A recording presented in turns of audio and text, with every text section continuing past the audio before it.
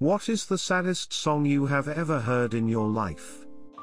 The drugs don't work, The Verve. Empty chairs at empty tables, Les Miserables. Slipknot, Snuff. The entire week of Dan's discography. He Stopped Loving Her Today, George Jones. Sam Stone, by John Prine. It's about a Vietnam vet who returns addicted to morphine. It's told from his child's point of view. The hook line is, "There's a hole in Daddy's arm where all the money goes." Loch Lomond. I don't know who wrote it originally, but I was asked to sing it at my niece's funeral. She was 11 when she killed herself. The hardest part is the last time I sang that song in public was for a competition and I won, but that night my friend's husband raped me, telling me how special it was that I was singing just for him. When I was asked a few years later to sing it for my niece's funeral, I just couldn't say no, but I couldn't keep anything together. I had to get a friend to drive me the 4 hours to the funeral because I know I would have crashed if I drove myself, from crying and PTSD, panic attacks, and more crying. Gordon Lightfoot's If You Could Read My Mind, Girl. You can hear his pain throughout the song. Claire de Lune, Debussy. Daddy by Korn. A song about the lead singer being arped as a child. It's haunting, and towards the end he starts screaming and crying into the mic out of genuine agony while the band continues to play. It gives me chills every time. The other day I was at my friend's house. She has 3 kids whose father committed suicide a few years back. A bunch of us were outside and the 10 years/show girl comes out with her uke and wants to play us a song but says she's feeling sad or something.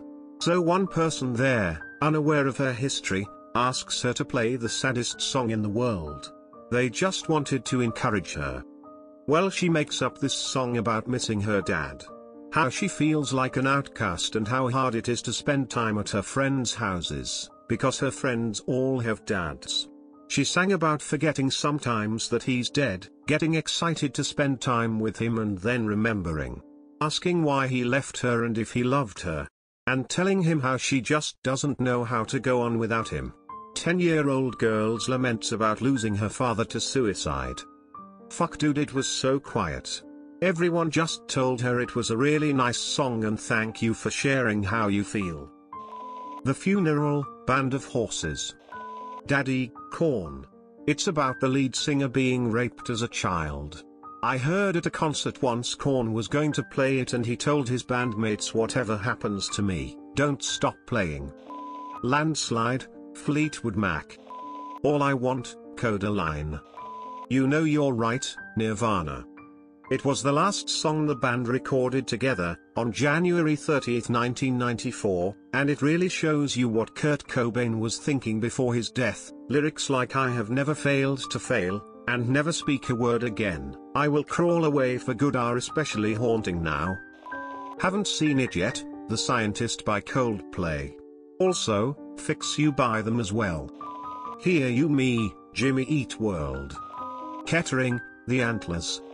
High Hopes by Pink Floyd always makes me think back to my childhood and how it will never, ever, come back again. Hate Me by Blue October hits hard and everyone should hear it. But if you want a song to really break you on some Lovecraftian level crap, Videotape by Radiohead. I don't recommend listening to this song if you've ever been suicidal, it's in no way good for you. Down in a Hole, Alice in Chains. Hate Me by Blue October, without going into personal details, just takes you somewhere you don't want to be. Fake Plastic Trees by Radiohead. Landslide. Fast Car, Tracy Chapman. It's sad because of how melancholy and miserable the message is. What started out as hope and plan to leave the place she grew up slowly turns to misfortune and a missed opportunity, where now she's just stuck in the same place without a mother, father, or the person she loved. Just living an unfulfilling life day by day, until she just accepts this is the way it is and there's no hope for a better life. Anthony and the Johnsons, Hope There's Someone. Hosier Cherry Wine. Angel, by Sarah McLachlan. All I can think about it, the pitiful animals in the Humane Society commercials. Can't Handle This by Bo Burnham. I Will Follow You Into the Dark by Death Cab for Cutie. Heard it the day my childhood dog and grandpa passed away and bawl my eyes out every time. Tracy Chapman's Fast Car. I genuinely cannot listen to The Night We Met by Lord Huron. I can't do it, it breaks my heart too much. Adam's Song by Blink-182. I used to listen to this song on a loop and just cry to it throughout my teens. I related far too much to the song. I'd especially sung at the end where Mark sings "Tomorrow holds such better days" because I hoped I'd believe that someday. I can't listen to it anymore because while I'm doing a lot better I know I'll have flashbacks to the emotions I used to feel laying there listening to it. Blink-182, Adam's Song. This makes me feel for all the kids who never made it through high school because they just couldn't deal with life. Sound of Silence by Simon and Garfunkel. Down in a Hole by Alice in Chains. Strange Fruit, Billie Holiday. Taps. Makes me teary every time. So final. It's Quiet Uptown. I cry when I think about it. Sometime around midnight, The Airborne Toxic Event. Just conveys the emotion of seeing an ex who's moved on with another person. Jeremy, Pearl Jam. Nutshell, Alice in Chains. Black, Pearl Jam. Fade to Black, Metallica. Tears in Heaven, Eric Clapton. I'm Native American. When my grandpa Jimmy Blackburn passed away 20 years ago, they created a traditional song for him. It was insanely beautiful.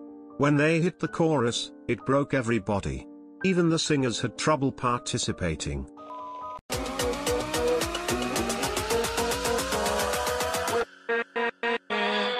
With